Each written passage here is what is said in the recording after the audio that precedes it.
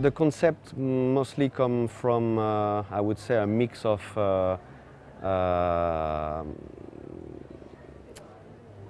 what the market expect is, we can know what the market expect through exhibitions. So I visit a lot of exhibitions. I go to Shanghai show, I go to Maison Objet in Paris, in Italy, in Milano show, and I can see what the trend is. So basically, we try to get influence from what we see.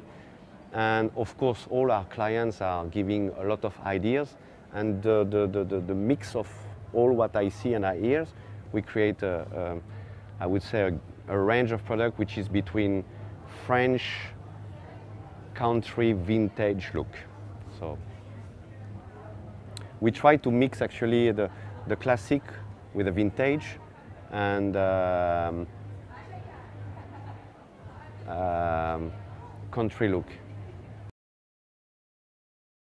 A part of it is designed by us, another part is from our clients. So we can customize things for clients.